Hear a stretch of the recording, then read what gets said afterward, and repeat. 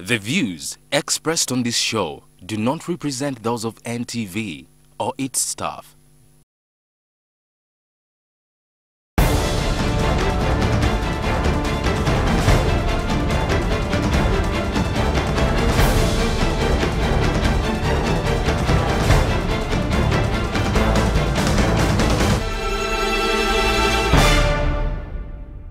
Welcome, honorable members, to this session of the NTV People's Parliament. We are seated here in Kalungu district. Agnes Nandutu, the Speaker of the People's Parliament, presides. Madam Speaker, agriculture is the backbone of the Ugandan economy. In fact, over 70% of the entire population is employed in this sector. However, there are many bottlenecks that affect this sector, including but not limited to poor infrastructure, not just here in Kalungu, but in other districts of the country.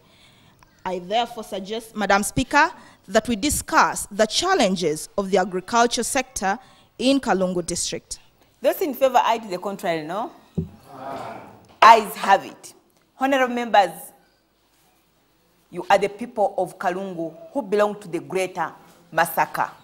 And as you are aware, Masaka was the major, or the people of Masaka were the major growers of matoke and coffee. Is the situation still the same? Are you still supplying this country with matoke and with coffee? Honorable member, can you give us the situation in Kalungu? Are you still the major producers of matoke and coffee? Which coffee were you growing? Thank you very much, Madam Speaker. Move closer to the microphone, please. Honorable members of the House, my name is Achiemba Paul, and I serve as the District Production and Marketing Officer in this district. Madam Speaker, as the convener said, 70% of the community in this district, their livelihood from agriculture. Therefore, agriculture is a very, very important industry in this district. Madam Speaker, as you are aware, the current development agenda for promoting agricultural production in the country is called Operation Wealth Creation. It is that agenda through which the management of this district. But your Operation Wealth Creation has just come. Yes, to Madam operation. Speaker. Yes. Previously, of course, there were interventions, including NADS, etc.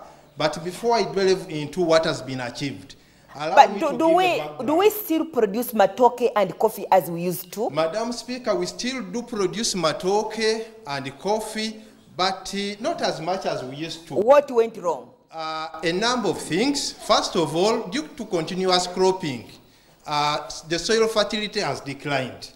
You are aware that the population has been growing and the land is not expanding, so we have been compelled to produce over and over again on smaller plots of land without giving due regard to replenishing the nutrients. So because of that, we are increasingly producing less. That's one. Secondly, you appreciate that weather patterns have changed for the worst. Year in, year out, we have extreme weather events.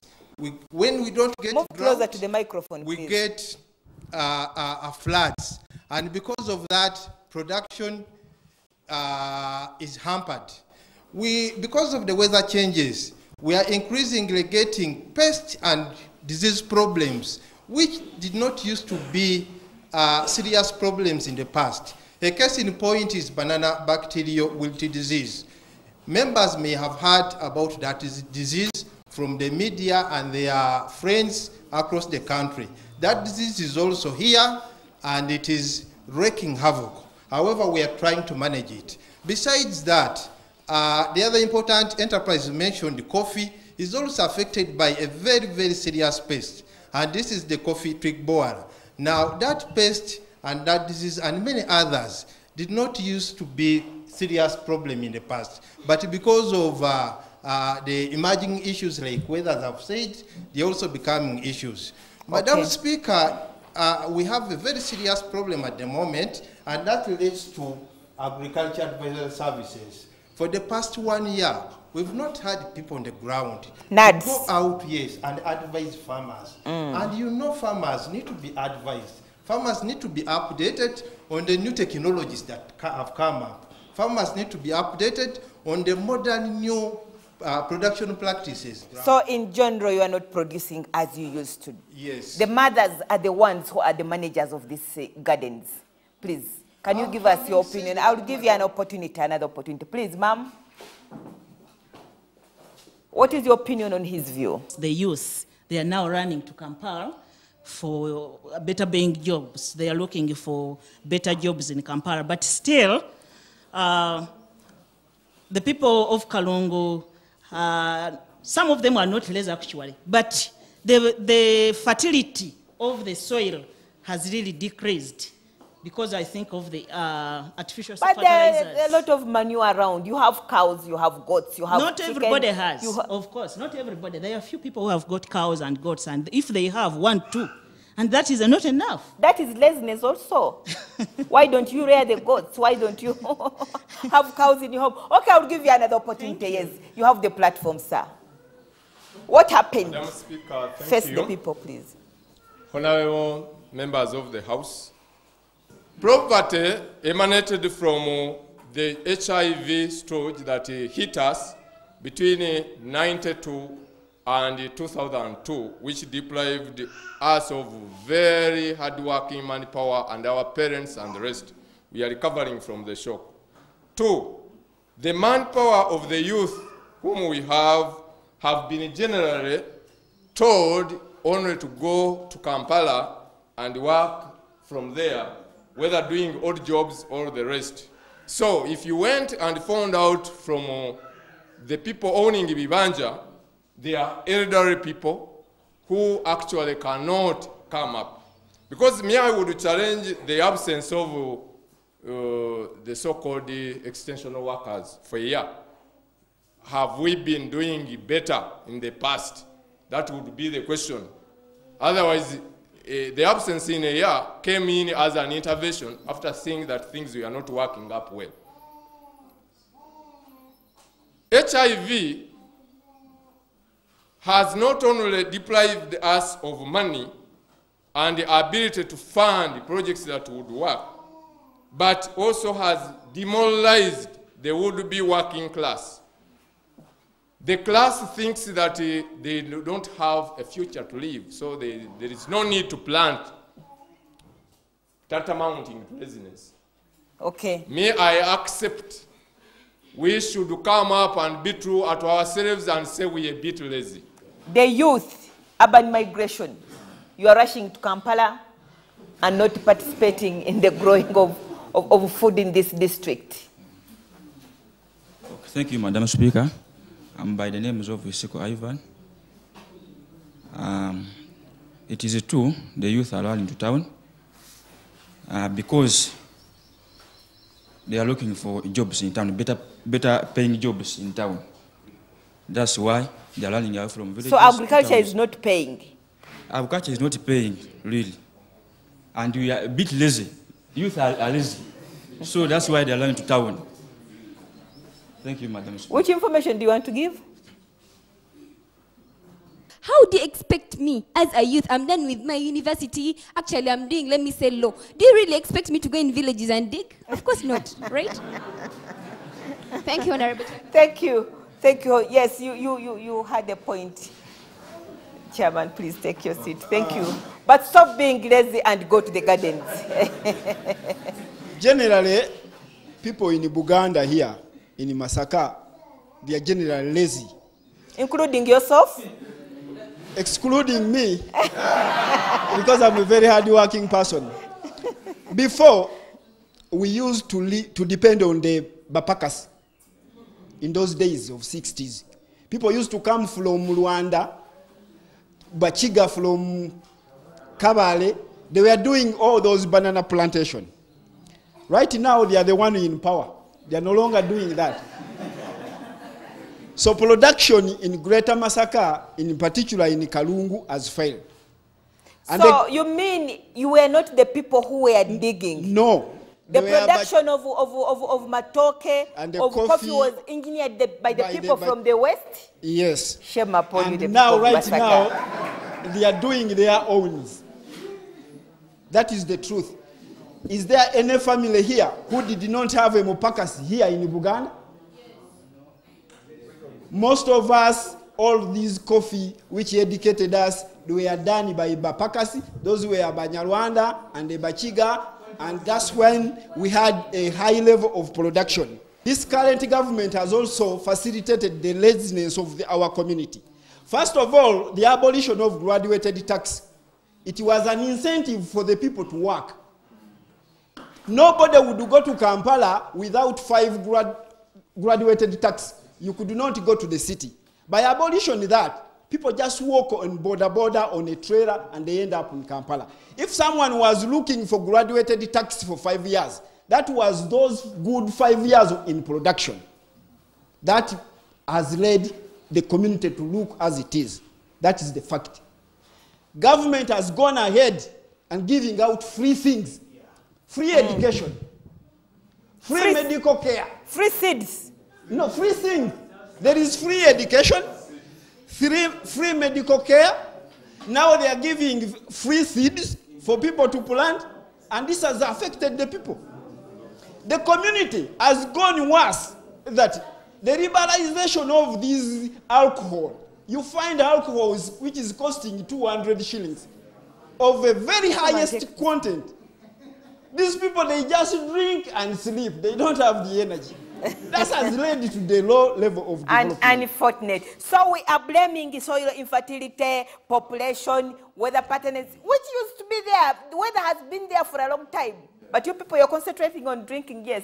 You want to supplement something. Chairman, I'll probably give you another opportunity. Let me hear from the youth. Thank you, Madam Speaker.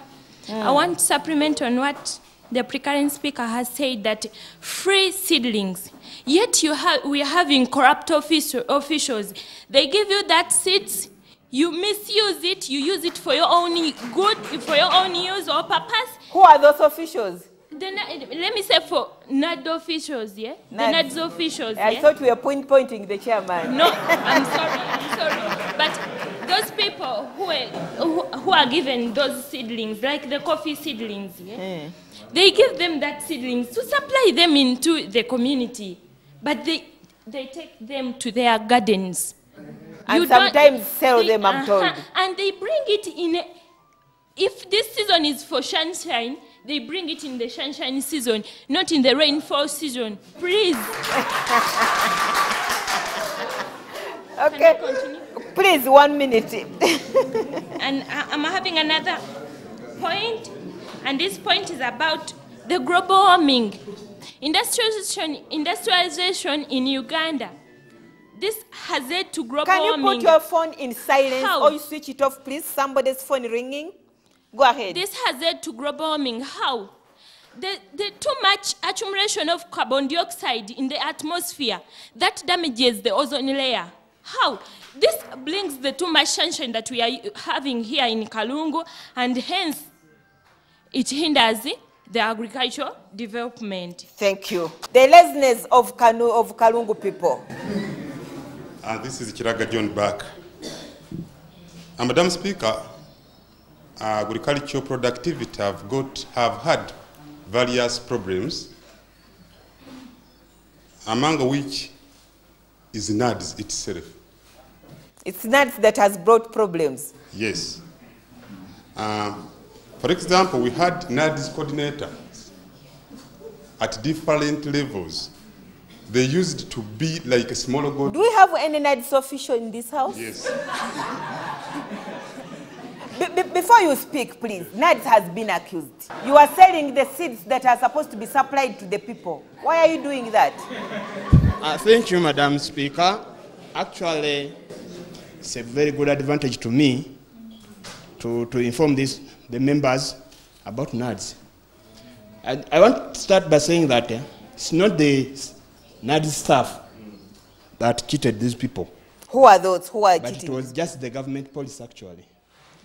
That cheated NADS was them. put in place by a NADS Act, which was enacted in Parliament. No, but are you selling the seeds? That is the question. No. We are not selling the seeds. What is happening to the seeds? Seeds are being procured by procurement committees. Procurement committees are made by farmers themselves. So no any other staff who is involved in procurement of these inputs. So people are not knowing that it's the farmers themselves that identified the suppliers of the inputs them. So if you tell me that these are not staff selling inputs, that is very wrong. Okay, thank you. Because we have a procurement process. I wanted to throw some light on procurement process. Because it was a very long process, farmers identified their suppliers, they supply them with the inputs. We have the technical people, agriculturists, coming in to see the quality of these inputs.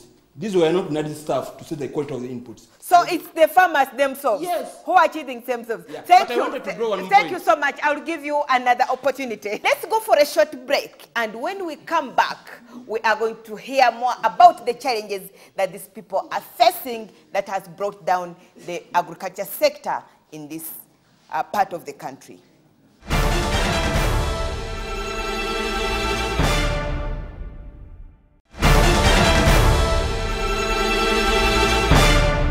Welcome back.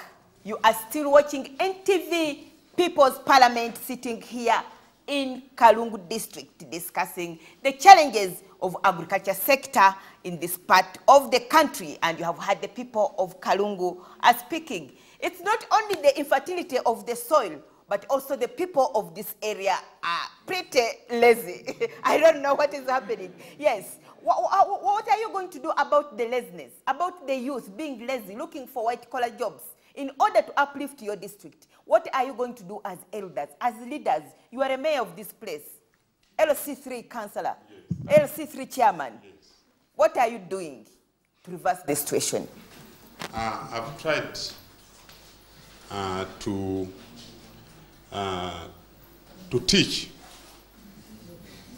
the community. Where are you conducting your classes? No, I go to villages. Okay. For that, we've done it. But another problem we are getting, I have already highlighted, it was NADIs. But now they have brought in Wealthy operation. What have the NADS people done? I told you that those people have been like small goodies. They have been supplying poor quality seeds to our people, which... You take that microphone. NADS, you are on the spot. You do not only steal the seeds and sell them, but you also supply the poor. Thank you, Madam Speaker. I'm really getting surprised to see a leader who doesn't know how NADS was working. Because NADS were just giving advice. These people were just to advise farmers, but not to supply inputs. If you hear a leader in a community who doesn't know that a NADS staff was just giving advice and suppliers were being helped from the community, you really wonder. For last year in Kalungu, we've been having a solo distributor of inputs. And that one has been given opportunity by the NADS coordinators. They're the people who select them. Yes, they are the ones I know. So we are now going to Operation Wealth Creation. We've started to see problems at the start. But we shall come to that. You can see a mature man. Thank you, Madam How Speaker. shall we solve this situation? Actually, we need to do a lot, but still allow me also to air this out, that it's a complex of factors that has led to the downfall of Matoke in Kalungu, and among which it's the major factor of climate change, which has been brought about by the destruction of the very many forests that have been around in Kalungu and the neighboring districts like in Kalangara. We used to have abundant rainfall in Kalungu, but all these have been distracted and we no longer have reliable rainfall. And you know, with the Matoke, those specialists in agriculture, Matoke needs enough rainfall, abundant rainfall for them to do well. So we need now to reverse the system and plant more trees in our communities so that we need to stop clearly the destruction of the swamps, because in Kalungu district, you people of NTV, since we are in partnership, we shall take you around. So the swamps have been cleared. That's part of the solution. The swamps have been cleared and nothing is taking place. And you are the people who cleared them yourselves? Actually, it's like it is. There are people in authority. And there are those nearing the swamps. There might be very few people clearing the swamps in their own interest. Did you sit and look people clearing forests as the people of Kalungu? Actually, we are taking actions, but you know, it's a gradual process which we are undertaking with now the Department of Environment in the district. Okay, and it's a gradual that process. is one solution to the weather pattern. Thank you very much. Please, you have the podium. Thank you. Thank you, Madam Speaker. What can we do to revive the glory of Kalungu and Greater Masaka at large? Thank you, Madam Speaker. To revive the glory of Kalungu, basically, as you talked about the youth, as a district or as the council of the district, it must set up a bylaw or bylaws. These bylaws basically would go to the youth, especially those who go for betting in the mornings to evenings. So there should be time. So the youth are concentrating on betting instead of going to the gardens? Yes. Betting time should be revised through the bylaws of the district that probably would start their betting at some time later in the evening.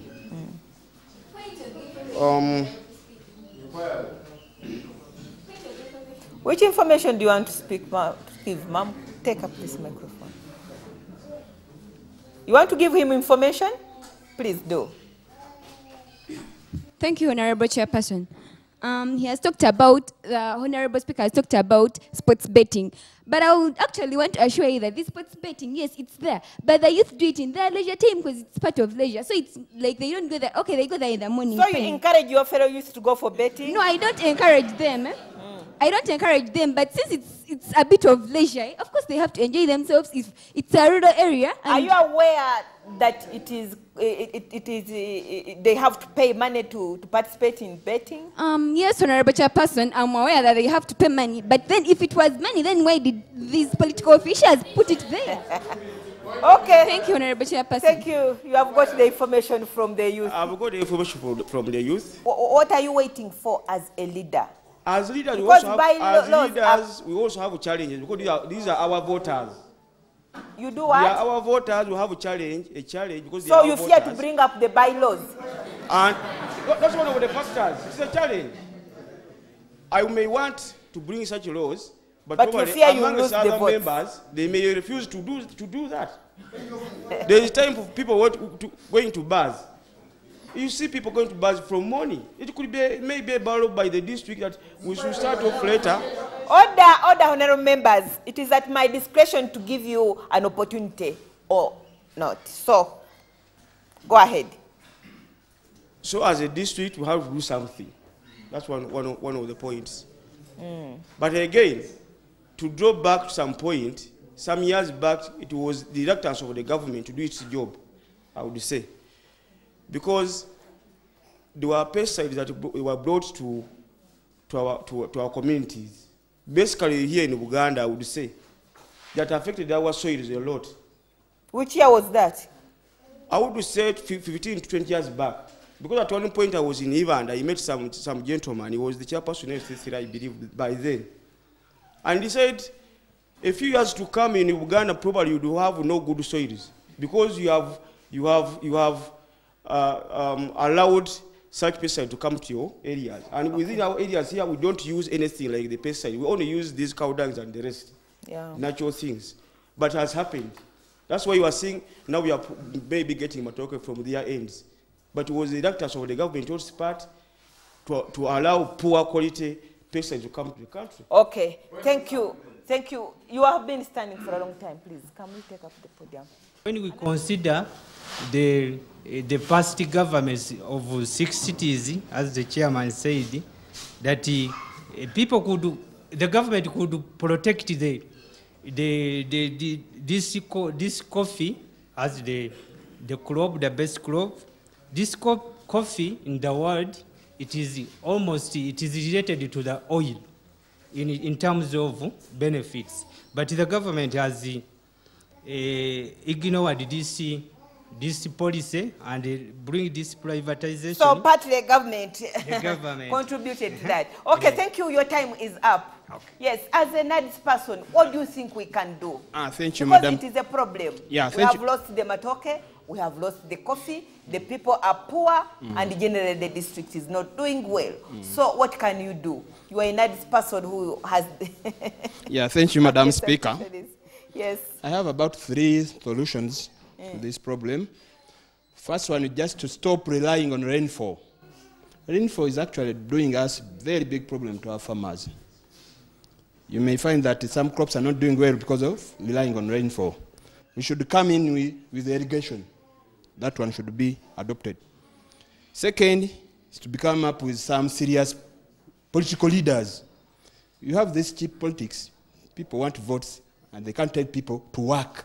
We should copy Mr. Mutabazi of Ruwengo. He has done some good work, forcing people to work. That one should also come up. And lastly, government policy actually. We should look at some subsidies on agricultural inputs so that these people can come up and buy these inputs at a cheaper price. And even the budget on agriculture should be increased. You may find that Ugandan budget, we get out less than 10% in agriculture. So the government should come up and at least bring at least 10%.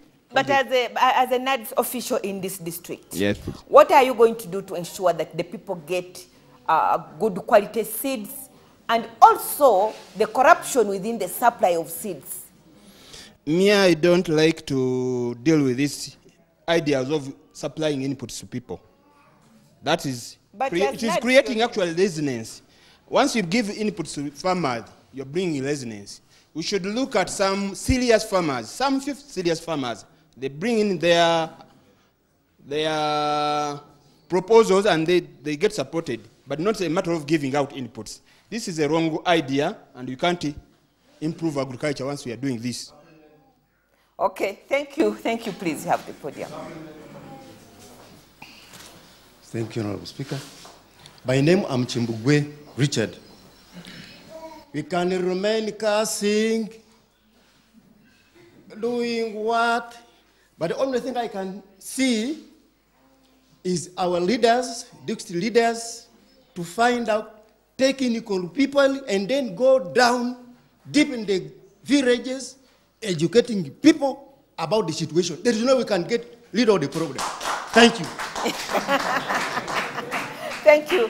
Thank you. I have please come and speak. You have been putting up your hand for a long time. As you study, also hoping to go to look for a white-collar job, please go ahead. First is the government should set up strict laws against corruption and embezzlement of funds. By here, corruption and embezzlement of funds is one of the factors. Especially, it is the most factor which has led to agriculture to be absecond in Uganda, most especially in Kalungu. What do I mean here? The government is always willing to give out money to assist in the agricultural sector. But you find that the process through which that money passes to reach the peasant is somehow not okay. So I think that the government should check up that one. My second view or solution is that the government should fight and improve or acquire modern technology. If you see that some of the factors people are complaining about, the speaker, is that land is now becoming exhaust. But I would like to, and if the government could acquire technology like in Kenya, people now can grow potatoes, Irish potatoes, on water, not on land. And they harvest a lot of what? A lot of money. So the government should take that step. Thank you, Honorable Speaker. Okay, thank you. Government Tuyambe is a slogan everywhere. They want government to come in and help in this and this. And yet you have the energy to pick up the hoe and till your garden. Yes, you have had the people of Kalungu. They have several problems that has brought down or that has affected the agriculture sector in this district. Let's go for a short break. And when we come back, we are going to discuss to see whether Operation Wealth Creation is going to help the situation or will somehow revive the glory of this district in terms of growing matoke and coffee.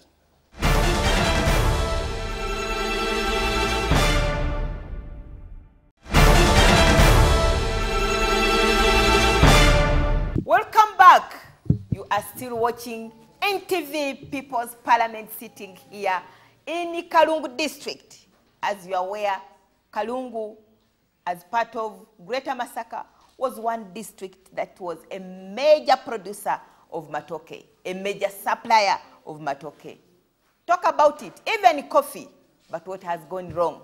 People are lazy, youth are running to the towns, soil infertility, but we are asking, will wealth creation be part of the solution? Yes, Honorable Member. Do you think Operation Wealth Creation that has been introduced by government will help this place revive its former glory? Thank you, Madam Speaker. Thank you, my fellow honorable members. Operation Wealth Creation, it has just been introduced, so we are still studying it. We are still absorbing it. The policy is not still clear, so I cannot really conclusively say it will or it will not. But going to the point, how are we going to be able to achieve it? I think I can only give a piece of advice. Operation Wealth Creation should look at the three major factors that are these days that are being used by people who have achieved wealth. One is genetics. If people can concentrate on improving the genetics of the inputs, they are going to bring in, especially when these days we have to look at weather-resistant crops, the animals which fasten and grow very fast. So you can consider, if you're going to concentrate on, say, a cow, look for a cow which can mature in 9 months, and you get the what? You get it off to the market. If you look at hens, consider hens which can grow in 1 month. So that is where we should go. We should adapt to the changes. The next thing is feeds. We should consider feeds that can really enrich the inputs. Say if it is maize, you look for feeds, could be fertilizers, which are going to help these crops grow very fast. If you're looking at cows, look for feeds which are going to help these cows, which in their genetics, they're already fast growing. But you look at the feeds which are going to make them again grow very fast. Because even if you have the genetics, which is good, but the feeds are bad, okay, you're not going to get end Thank result. you, Honorable Member. Your time is management. up. The last point is management. If you have these two, you have the genetics and the feeds, but your management is poor, still you're not going to achieve the end point. All right. Thank you. Yes, Mama, you had put up your hand, please. About wealth creation. Do you think that will be part of the solution to revive this part of the country? Yes. Right now, the NADS has done so much, I think, because people have been given cows, and these cattle can really produce manure. This manure can help. That's another problem that the chairman says, the problem of supplying free things. Yes, is what has but contributed it has helped to the problems of the because district. the cows can produce manure, which manure is going to fertilize the soil, and then we shall have higher yield of the bananas. And then our glory will be revived. Okay. And then the NADS has done much to sensitize the youth, much as they are still weak, but to a certain extent in their groups, they have been sensitized, and they are now coming up to grow some fruits, some crops, and the production is going high. And since the youth have been sensitized, today the youth are the majority in our country. And if they get involved in growing crops, growing a lot of fruits which have been given out by the nuts, I think we shall have the growth of Kalungu back. Okay. Thank you. Thank you. Mr. RDC, you represent the president in this district. Do you think we are moving in the right direction, given that government has introduced the Operation Wealth Creation? Is it moving on well anyway? Madam Speaker, we are moving on well. As you may recall, one of the problems of low agricultural productivity was lack of improved planting Speak materials. to the people.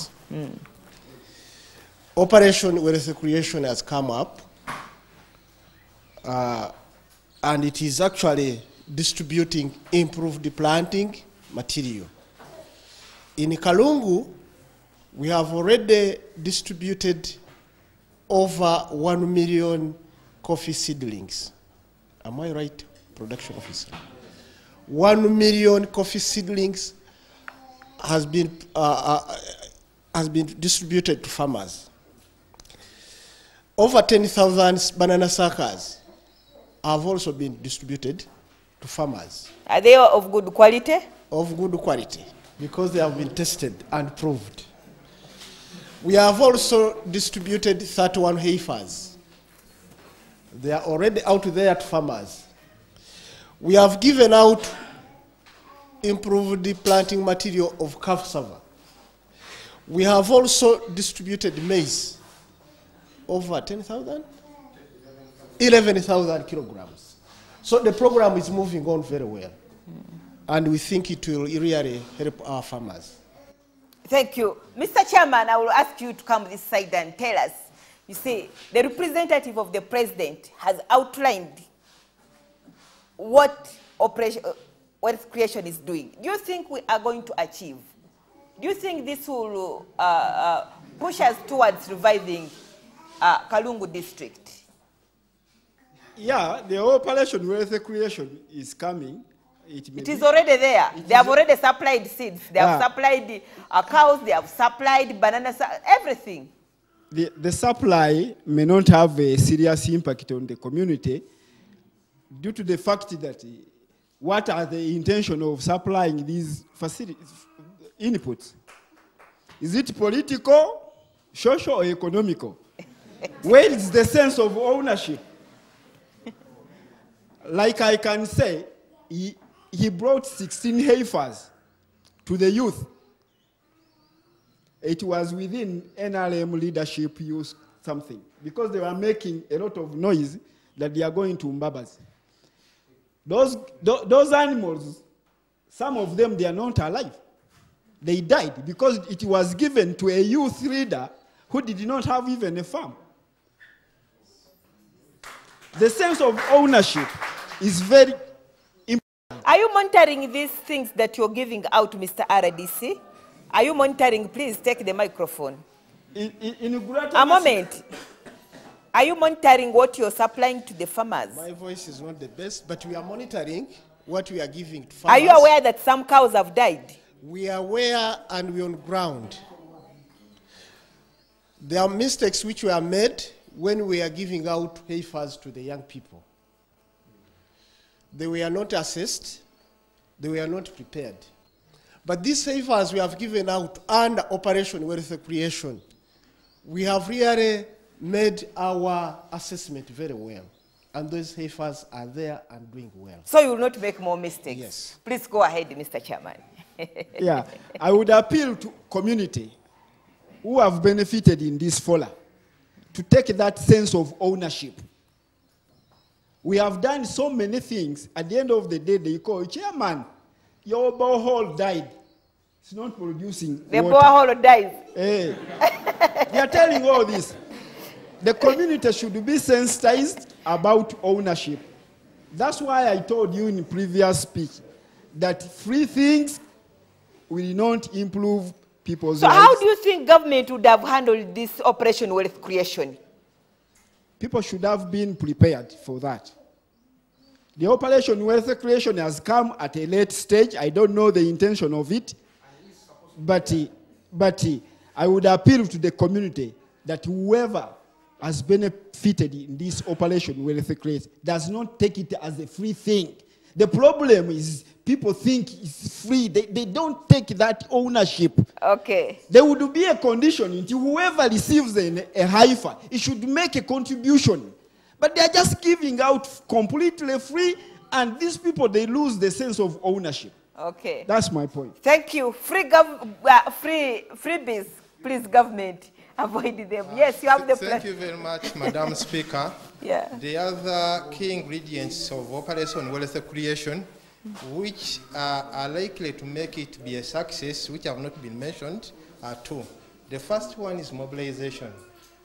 Move closer to the microphone, Honorable Member. Unlike the previous interventions, has a strong element of mobilization. And as I speak now, we have thoroughly mobilized the community in this district to engage in agricultural production. So people are likely to handle things well and own them. So within which time do you expect results to see Kalungu on the track moving towards revival? In the interim period, Madam Chairperson, we have already started seeing the results. Because like for the annual crops, the maize, which my RDs talked about, already we are realizing very, very good harvests. Okay. Then the other aspect that has, anybody has not yet talked about is the issue of mindset change. You've talked about youth going to urban areas. But that is because people don't know and don't believe that agriculture can pay them as well as any other source of employment. So right now we are getting people to believe and see for themselves that if they grow tomatoes, they can even earn better than somebody who is seated in an office somewhere. And people have started seeing this. We have youth in this district, Madam Speaker, who are earning millions now. They are driving cars. They are building houses out of tomatoes, out of earnings from tomatoes. They have exported to Sudan. Thank you. There's somebody who wants to give you information, but he has left the podium. I don't know who you are. Which information in just less than a minute? Yes, thank you, Madam Chairperson. Madam Chairperson, I'm a transporter, and then, you know, many farmers, people don't laugh, I'm a transporter. Many farmers deep in the villages harvest their crops, but why are people murmuring? He's a border transporter. He has already told you. Go ahead, you are a transporter. And then the transportation is too poor. The roads deep in the villages there. We charge them much money, not because we want much money, but just because of the poor roads. Thank you. Thank you very much. You have heard the people of Kalungu. They are very concerned about the agriculture sector in this part of the country. And they have brought out solutions. They welcome Operation Wealth Creation, but they say politics should be out of that project to make it a success. You are watching NTV People's Parliament. And I am aspired to inspire you Ugandans. Before I expire, I am Agnes Nandutu, the Speaker of this Parliament. Until next time, I adjourn this house.